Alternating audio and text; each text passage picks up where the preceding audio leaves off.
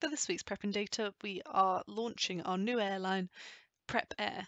Did you get it? Prepare? It took me a while to get it too. Anyway, we have 4 inputs for the challenge this week, so maybe it takes you a little while to sort of explore each of the different inputs to really get to grips with how to go about completing the requirements. I know it definitely did for me. So the thing that I found most important to keep in mind was the level of aggregation in each of the inputs. So for ticket sales and sales targets, they're both at the daily level. So we'll probably want to join them together and then aggregate them at the same time, rather than having to aggregate them both before doing the join. It's just slightly less work. Our 2020 projections, they're all at the quarterly level, and then our airports are, they don't have a date associated with them. They're just more of a lookup table. So let's go ahead and start off with our ticket sales and our sales targets. We're just renaming a couple of fields initially, so changing that value field to be sales in the sales dataset, changing the value field to be target in the target dataset. I know it doesn't quite match with the output, but for me, it just helps to put it in language that I definitely will understand, going forwards, whereas value can be a bit vague to me personally. Personal preference for everyone. So we're just going to join those two data sets together on origin, date, and destination so that we have the same number of rows coming in and going out, because this is just basically adding on the target field to our ticket sales data set. That's the only additional field that we actually need, because date, origin, and destination are just going to be repeats.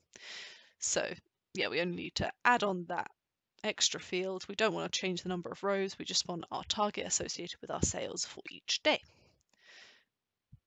So we change our date to be at the quarterly level by using the 3 dots more options menu. If I just zoom in there, then you just convert our dates to be the quarter number, just so that we have that value in there, so that when we're aggregating we can group on that quarter number, as you can see, and sum up our sales and our target, as well as obviously grouping on the origin destination so that we have our sales and target aggregated for each route for each quarter.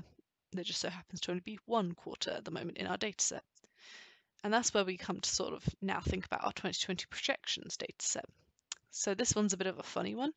We've got each country, which is the destination country. That's what we're focusing on. That's how we will join it back to our data set up here, even though currently we don't have the country in that data set, but we'll come to that.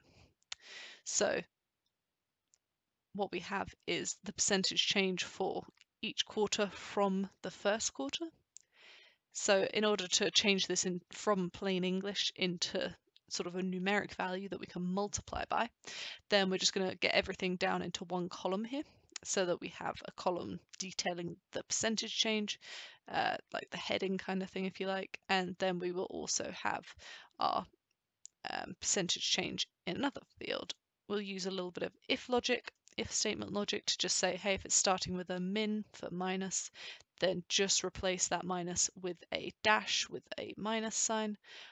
Otherwise, then we want to be replacing the plus with nothing at all. So we do that, make sure that we change it to be a number. We make sure we change it to be a number decimal specifically, because now next we're going to divide it by 100. And if you try and divide a whole number by 100, then it's not going to be very happy. Tableau Prep's not going to like that very much, so make sure you make it a decimal. Just one of the ways you could be tripped up there, I guess. And then we just want to know, basically from this field here, what quarter the change is associated with. So what quarter are we forecasting or projecting, whatever you want to call that. So I've used some regex to extract it. Another way you could do it that I've just thought about is maybe you can do an automatic split, and that actually brings you back the quarters. So you can use regex, you can use the inbuilt prep functionality. That's probably actually easier, but a couple of different ways to get that quarter information out for us. So now when it comes to joining on the country, we first need to get, with our sales data for Q1, the country associated with our origin and destination airports. So this just means we have to do two separate joins. First of all, we're joining the airport code to the origin. Next, we're joining the destination to the airport code. And we're just doing some renaming at those steps as well. So we're just making sure we rename the country that's coming from the airports to be origin country and destination country, so it's nice and clear and no one's confused. Then we can join our country, our destination country, to our country from our forecasted projections and do our calculations here to just basically say, let's get our projected sales by doing 1 plus the percentage change times by the sales.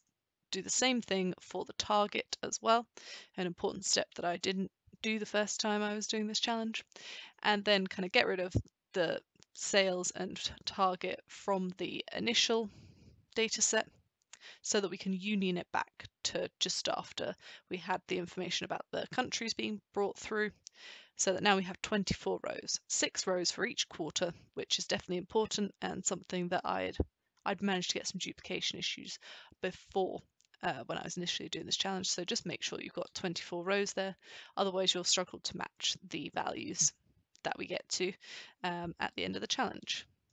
So then we're just going to sum this up to the year level, so grouping and summing on everything except for the quarter there. And then we're just going to calculate that variance field, which is just sales minus the target, and we're just rounding that to 2 decimal places as well. And so there you have it. A fun, quirky challenge that was quite straightforward in the end, but maybe there are a few twists and turns where you might not have known where exactly to turn to next. So hopefully that was a useful walkthrough for you, and thank you very much for watching.